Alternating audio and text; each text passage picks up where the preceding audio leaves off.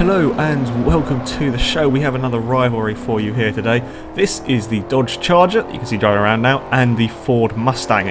Now this is from the film Bullitt, and I'm kind of sad to say that most of you might not have seen Bullitt, might not even know what it is. Some of you will probably know because of the famous car chase. It's not the first car chase, but it's one of the most iconic car chases, one of the first really properly well done car chases, and it is between a Dodge Charger and a Ford Mustang. Now I absolutely love muscle cars, so I was very happy to do this rivalry. I'm sort of a huge fan of these cars because it's just sort of simple. It was a case of put a big engine with as much horsepower as you can get into it to make the car go fast in a straight line for as little money as you could. Compared to other cars of the time, muscle cars were very, very cheap for the sort of performance you got. Value for money wise, nothing from that time period was even near in performance. Okay, yes, they're not the greatest through the corners, I'll come to that a bit later.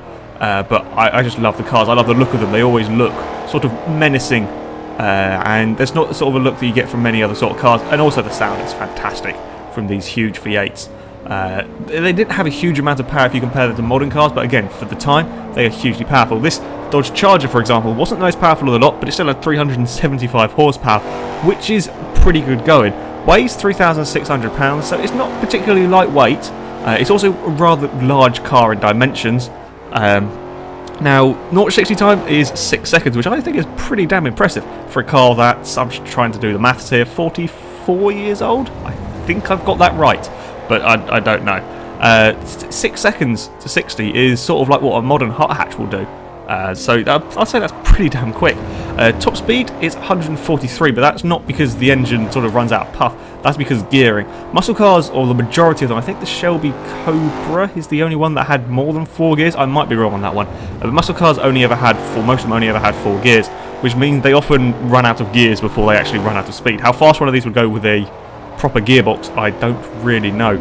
I just love this car. The Charger is one of my all-time favourite muscle cars. It's kind of hard to explain why, but I think it's just a fantastic looking car, and it's also probably one of the most iconic.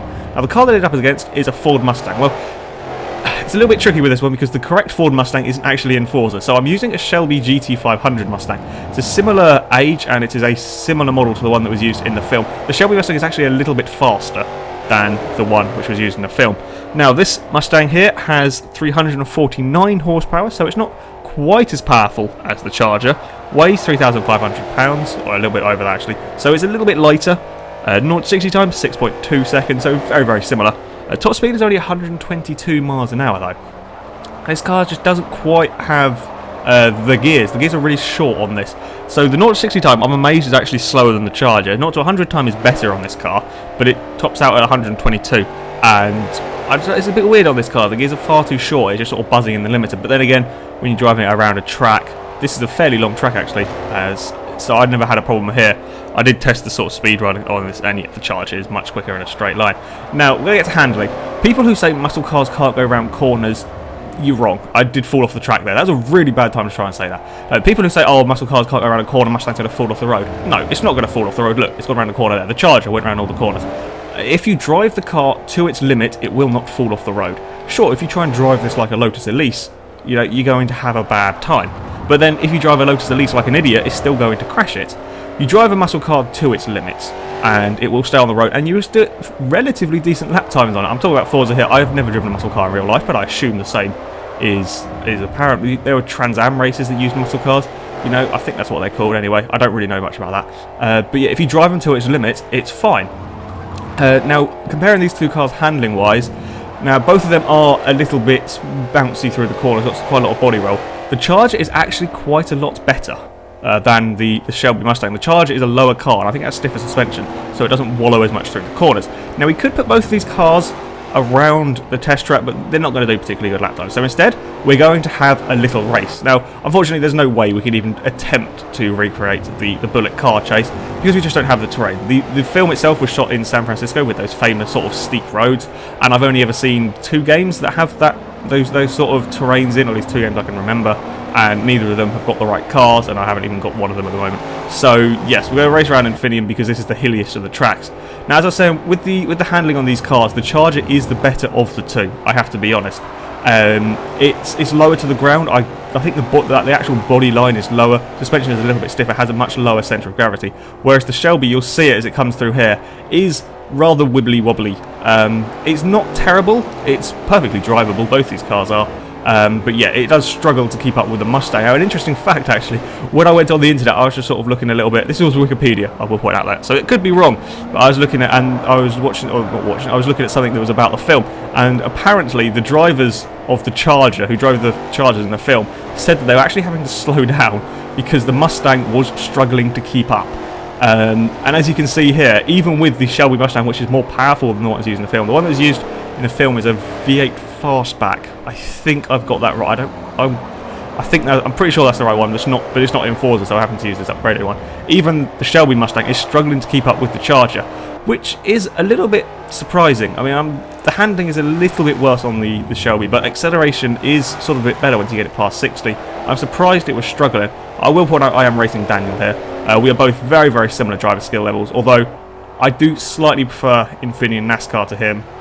He's not a particular fan of this track, so maybe a bit of driver skill is coming into this, but the Mustang does struggle quite a bit actually compared to the Charger. It's a little bit weird because the PI system suggests the Mustang should be a little bit faster. But yeah, as far as prices go, yes, these two cars are expensive. The Charger, you're looking at 64,000 credits. The Shelby is 80,000 credits, which is quite a lot of money for what are essentially D-Class cars. To be honest, I would still pay the money because I love these cars.